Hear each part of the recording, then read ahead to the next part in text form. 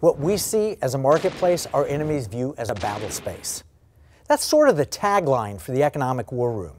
It happens repeatedly, but it has never been more true than it is in the case of the Ant Group IPO. Ant Group.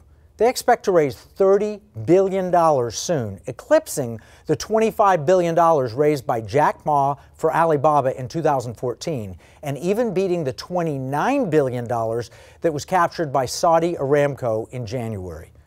Most investors see this as a simple financial transaction, and Wall Street seems eager to get in on the action. But there are multiple reasons to believe that it can get a lot more sinister. So just what is Ant Group? It used to be called Ant Financial Services, and it's partially owned subsidiary of Alibaba Group Holdings. Yes, the same Alibaba that took $25 billion from an American IPO just 6 years ago. And yes, the same Alibaba founded by Communist Party member Jack Ma. In fact, Communist Jack controls both Ant and Alibaba through holdings with other investor groups, as you can see in this chart from Bloomberg News. When you pull it all together, it's Jack Ma's company. That's who they are. But what do they do?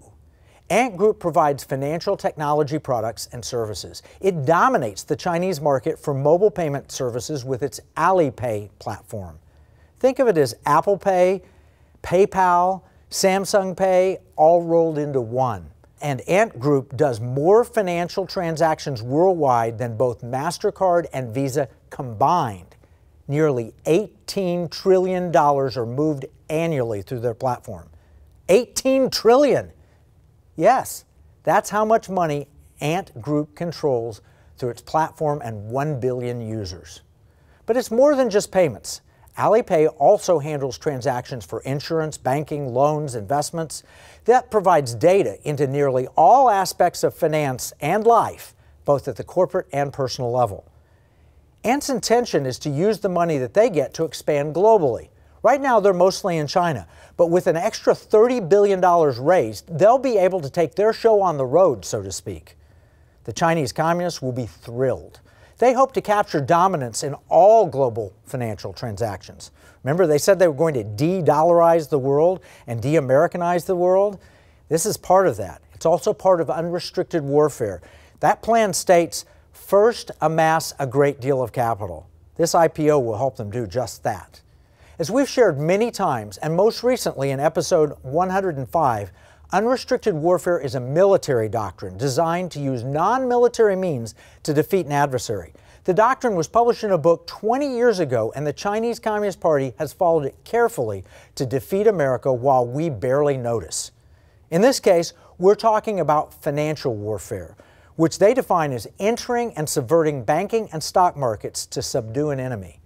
20 years ago, the Chinese economy was about 1/10 the size of ours.